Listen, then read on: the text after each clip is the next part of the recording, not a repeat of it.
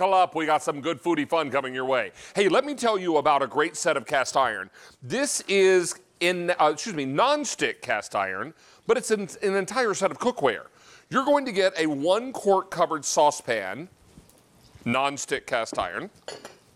This little guy, which is 2 quarts, a covered braiser. When I saw this one, I said, look at that sweet little pan. Just perfect for dinner for 2. I think that's just lovely. A 5-quart covered Dutch oven, soup, stews, chilies, chicken and dumplings. And when I say chicken and dumplings, I'll have the chicken and dumplings. And then we've got an open skillet with pour spouts. Now, I've also got a great color story for you. This is the red. Down below, I've got it for you in navy blue. This is your green. Green is most limited. This is copper. And finally, I have it for you in the gray. All of this for 6 payments of $15 each, but that 6 pay will go away end of day today. Now, let's come over and meet Shireen Pavlidis. She's a member of our Cooks Essentials team. Great to see you, Angel. Hello. What are you frying over here, my darling? Oh, they're for you. Cheesesteak spring rolls. Cheesesteak spring rolls. All right, I'm all about that. But you know what I'm also all about? Cast iron that does this with a fried egg inside. That fried egg is dancing inside this skillet. Why? Because there's a non-stick coating in here. Absolutely. That's amazing. Amazing. So this is new and improved cast iron. So it's still the same tried and true cast iron that we know and love from our grandmother, our mothers, but now we've made it better because it's non-stick, David, and it's dishwasher safe. Look at that. So when these pans get a little bit dirty from cooking, and they won't get very dirty because they're already non-stick, you're gonna pop them in the dishwasher if you choose, or just a little warm soapy water in the sink. Right. I can also tell you that these never need seasoning because that non-stick coating is designed to be the kind of cast iron that will never need any seasoning. When I was a little boy, my grandmother would put lard in her cast iron. She'd oil the inside of the pan and then put it in like a 200-degree oven for hours and hours and hours and hours, just letting it bake on because cast iron is porous. So if it would draw in all that lard, then she would be able to keep that nice and seasoned for all the things she was cooking month after month. But you're never gonna have to worry about that with this. Grandma would also never let me put any of her cast iron near soapy water. She'd always say, darling, put this in the sink, but don't put a speck of soap in it. She'd say, a speck of soap. Don't put a speck of soap in it. So this is what it's all about. Never seasoning this, but you're getting all that great even heat distribution. Beautiful even browning. Frying is a dream in here. You're gonna do braised beef short ribs, one of my most favorite foods in life. I know. This is fantastic. You've got so many great ways to use cast iron because, let's face it, cast iron dates all the way back to the Wild Wild West. When they used it and cooked in it over campfires, right? Right. So you're still going to pass this down from generation to generation, but now we made it that much better. Here we have the 2-quart braiser, David. We're doing a little pan, we're doing some deep frying. You could do pan frying. When I grew up, my mother always made chicken cutlets once a week. You could do that in here, but you could also do 1 tablespoon of oil and just saute because it's nonstick. It's forgiving. You don't have to add a lot of oil. I notice also that you are working on an induction cooktop because remember, this cast iron will work on induction. So if you've got an induction stovetop or a cooktop, you're good to go there. This is also oven safe to what temperature? 500 degrees. 500 degrees. Yes, and I have a casserole for you. Ooh, let's check it out. Shall I get your oven door? Please, thank you. Okay, You're no such worries. a good friend. So again, your 2-quart braiser. Yes. A little birdie told me you like mac and cheese. Look at this. So some fried chicken, some mac and cheese.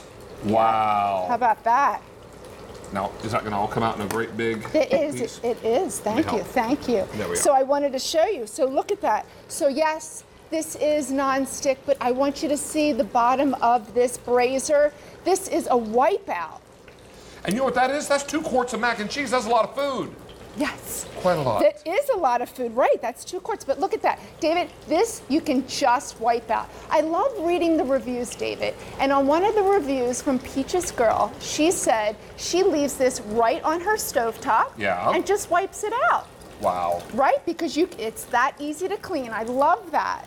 And you're making what I like to call a cheese twill. Yes. And I'm just bringing this in from the sides because once this really starts to melt and set up, we're going to be able to get that out all in one great big piece. This is melting Parmesan cheese. I know. In the bottom of the skillet. If you want a real treat, do Parmesan and Asiago mixed. Oh, it's so good. Now, if you want to do Asiago by itself, that's fine too, but it will burn in a New York minute. So just get it in there, get it all melted, and get it out of there. Because, and look at that, no sticking, no problem, but don't dare throw that cheese away because that's some good eating right there. I'll All right, save it now, for you. let's take a look at what you're getting. You're getting a 1-quart covered sauce. Now, I love this for little sauce jobs that I'm doing, maybe making a little oatmeal in the morning, making a gravy to go with dinner, whatever the case may be. This is gonna be a nice cheese sauce for vegetables. Absolutely. Would be perfect for that. This is that 2-quart braiser. Guys and gals, that huge amount of mac and cheese I turned out, or that Shereen turned out, came out of this size pot. Unbelievable. It's a huge amount of food. It is. Then a big 5-quart Dutch oven, just in time for autumn cooking. Now, as sad as I'm going to be to see summer go, I'm going to be equally glad to welcome autumn cooking, right? Soups, stews, chilies, chicken and dumpling, braised beef short ribs, yes. hot roast, Bolognese. roast chicken, oh, bolognese. Oh. And then, of course, your great big open skillet. I believe this is 10 inch, is that right? 10 inch, correct. 10 inch, thank you. Yep. 10 inch with the pour spouts.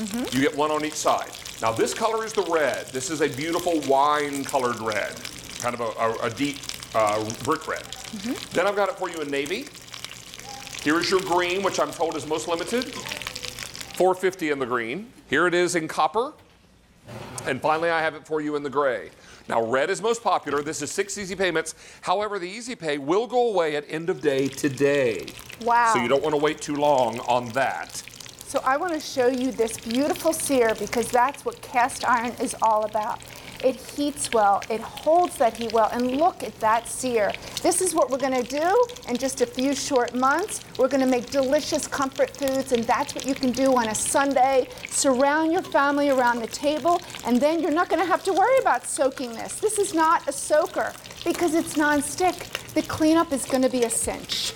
Because what I'm going to want to do with that gorgeous braised beef short rib is to glaze that pan with some gorgeous red wine. You're already beating me to the punch. And some beef stock. Yep. I'm going to throw some fresh herbs in there. You're calling my cue. You just you cue me, David. And then, of course, a little tomato paste because that's just going to thicken the gravy that you're going to serve with this. And then you're going to let that braise in the oven along with some delightful veg. And then just let that go in the oven. Make sure there's nice fresh bay leaves in there, some cracked black pepper, great big coarse salt in there. Right here. Oh, that's what I'm talking about. This is autumn in a bowl right here. And then get that in the oven and let that slow braise for like 2-3 hours until the bone just falls away. But leave the bones in there because it's more flavor. And then you serve that with mashed potatoes or egg noodles or polenta and a great salad or a nice green vegetable like green beans. Make biscuits in the skillet. I could talk about this all day. All right, this is K48298, but you need the great vessels to get to the finish line with all that great food, and this is a great way to begin. Shereen Pavlidis, you have the finished dish right here, you temptress. I did, yes. Look at you. Nice to have you back. Thank you so much. Thank you for hey, having stay me. on the line. We're going to get you all squared away with your favorite color. In the meantime, Stacy, we'll save some braised beef short ribs for you. Oh, you're so kind. I ate all those French fries you saved for me, too, by the way. I want to give a shout out to Debbie, Deborah,